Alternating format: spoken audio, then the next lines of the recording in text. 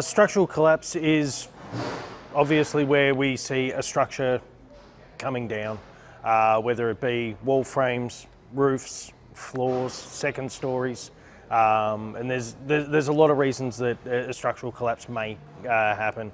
Some of the most common causes are lack of bracing of the structure, whether it be ply bracing or the speed bracing or the hoop iron bracing along wall frames. It may be from overloading of the structure itself, whether that be the roof or the first or second floor posi trusses. It may be that something hasn't been nailed off or bracketed off correctly, or the overloading of structural members. I've attended quite a few structural collapse incidents myself.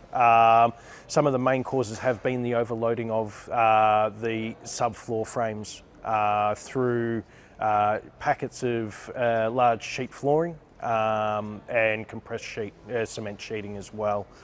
They've been placed in areas where there's been no support underneath those structural members, or the area has been overloaded grossly, which in turn causes the structural members to fail and the subfloor frame to fail.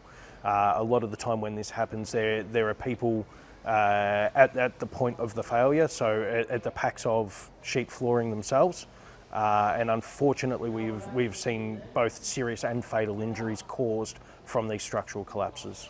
The impact is wide and varied of a structural collapse.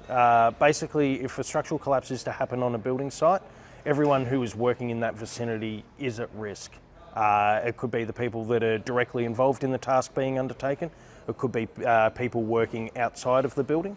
It also may be people working directly underneath the area of the cause of the structural collapse as well.